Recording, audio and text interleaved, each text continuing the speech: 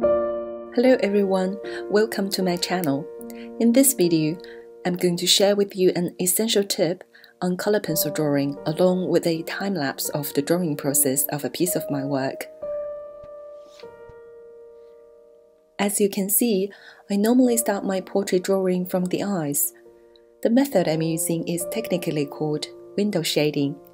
Window shading is one of the steps of oil painting in French academic method in the classical 19th century. They call it that because it is like pulling a shade down on a window, working in full detail from the top to the bottom of the canvas. This way of drawing starts from drawing details, but still it needs you to think of the full picture. And of course, you need a good understanding of the relationship between forms and light, which I will be talking about in my later videos. The key point I want to make here is pressure control. At the beginning stage of the coloring, the strokes should always be loose and gentle. Applying too much pressure too early prevents you from layering more colors later on. It needs quite a few layers of colors to achieve the subtle variation of the realistic skin tone. Pressing too hard at the beginning will cause early burnishing on the paper. The result will be stiff and you will lose the softness of the skin. There are also stages at which I need to press hard. When I have almost done the tonal value in a certain area, then it's time to increase the pressure to achieve a smooth blending effect. You may wonder how many layers I apply when I render the portrait. I have no specific number, to be honest.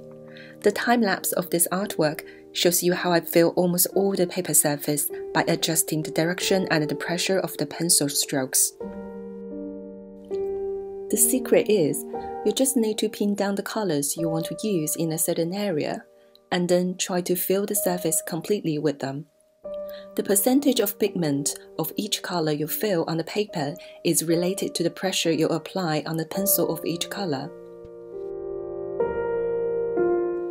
It might sound a bit scientific, but when you finish one or two pieces of portraits, you will know what I'm talking about. This pressure control will gradually become a natural ability of your hand.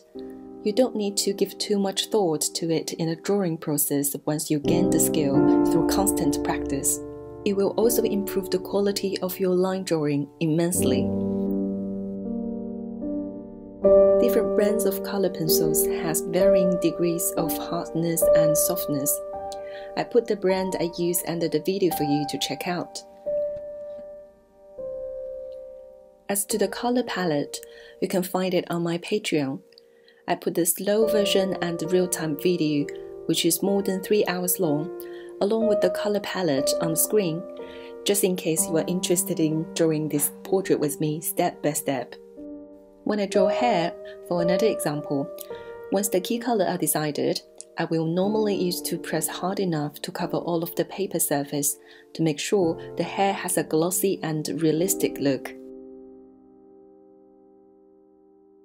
Although we all agree that art is a way of conveying emotions, in my view, it takes a lot of rational thinking at the learning stage.